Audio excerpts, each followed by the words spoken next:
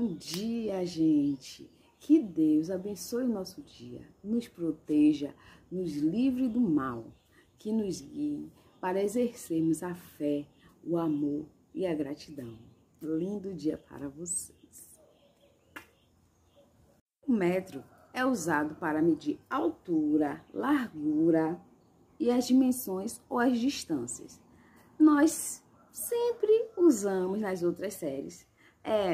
Serve para medir o quê? O metro. Aí vai um tecido, medir a circunferência da gente. O pedreiro faz isso, ele usa a trena, usa fita métrica. Mas agora, bebê, tudo mudou. O que é isso, né? Agora, essa é a nossa nova realidade. As medidas de comprimento são diferentes, né, bebê?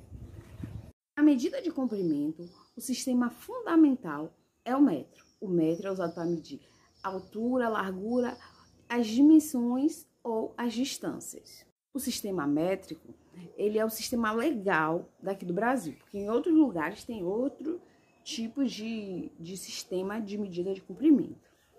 Os múltiplos, eles são maiores, são unidades maiores que o metro. Estão ali, o metro está no meio e eles estão maiores que o metro. Decâmetro, Dan, ele é 10 vezes maior que o metro. Hectômetro, 100 vezes maior que o metro. Quilômetro, 1000 vezes maior que o metro. KM, Dan, HM e KM. Os submúltiplos são unidades menores que o metro. Então, podemos classificá-las em decímetro, DM, 10 vezes menor que o metro. Centímetro, CM, 100 vezes menor que o metro. Milímetro, MM, 1000 vezes menor que o metro. Bom, gente, olha que coisa linda, nossa tabela de conversão. Minhas letras são assim mesmo, parecidas com essas. Então, nossa tabela de conversão é essa aí. Então, levando sempre o metro como o sinal de partida da gente. Então, quando a gente tem o metro, pra cá, a vírgula tem que correr pra cá, porque agora a gente vai trabalhar com correndo vírgula. Então, metro, pra lá, corre vírgula para o outro lado. Que eu vou te mostrar no exemplinho que eu vou dar aqui no meu caderno.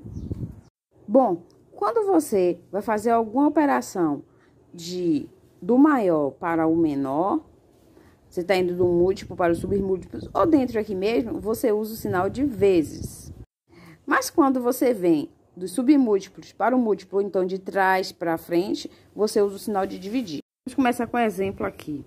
7 quilômetros. 7 quilômetros para chegar até metro. Então, 7 quilômetros para chegar em metro. O que é que eu vou fazer?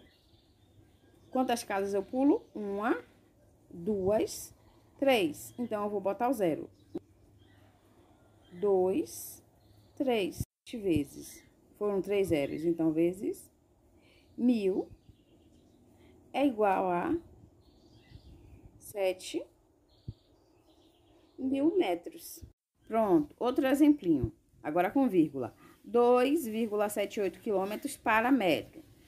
Nós vamos fazer isso 3 vezes. Por quê? De quilômetros para metro. 1, 2, 3. E a vírgula tá no 2. Então, a vírgula vem 1, 2, 3. E aqui a gente completa com 0.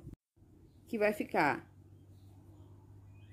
Então, gente, ficou 2,78 vezes 1000, 2.780. Continuação do outro. Agora, ó, nós vamos fazer 12.000 metros para quilômetros. Então, 12.000 metros para quilômetros. Vamos lá? Então, nós fizemos 12.000 dividido por 1000.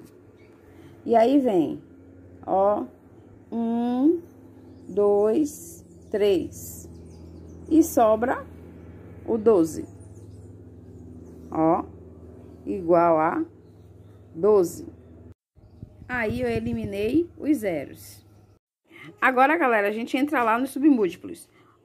8,15 dm para m. Lembre-se que agora a gente vai voltar. Aqui, ó, 8,15. O 8 tá aqui no dm porque é 8 dm, são 8 dms, viu? Seguindo a vírgula para chegar no metro, olha quantas casas eu vou passar de dm para metro. Uma casa só. Então, a vírgula vem para cá. Como eu não vou poder botar a vírgula sozinha, aqui, ó, vem o 0. Então, é 8,15 dividido por 10, porque só pulou uma casa, que é igual a 0,815 metros. Gente, vocês podem usar a tabela para fazer, eu acho que fica mais fácil para fazer, para responder as perguntas. Mas também vocês podem fazer desse jeito aqui, ó, dividido, vezes, ou correndo vírgula. Esse exemplo aqui, 17,43 dam para metro. O que eu faço, Brian? Dam para metro. Quantas casas eu corri? Uma só. Como eu vou fazer? Se é para lá, eu venho e faço isso, ó, a vírgula veio para cá.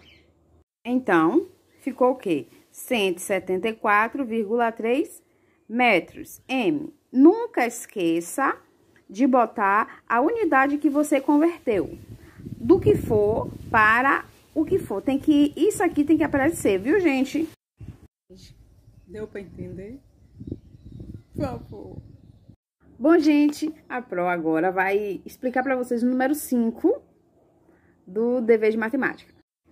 Ó, para fazer o número 5, vocês precisam converter primeiro os valores para depois fazer a soma. Então, a letra A é 5,6 quilômetros e você vai ter que converter quilômetros em metros. O 450 já tem metros, não precisa ser convertido. Usem a tabela e convertam direitinho, como eu ensinei lá no outro vídeo. Pessoa que apoia ser besta e bota a resposta toda, hein? Não, não, não. Então, vocês convertem e depois vocês fazem a soma. Tá bom, galera? Eu vou passar o dever. O dever vai ser bem fácil, na página 116 e na página 117. Tá bom? Eu vou botar só isso aí pra vocês fazerem. E qualquer dúvida pode me chamar. Qualquer coisa a gente faz até uma live. Beijo e bom dia pra vocês.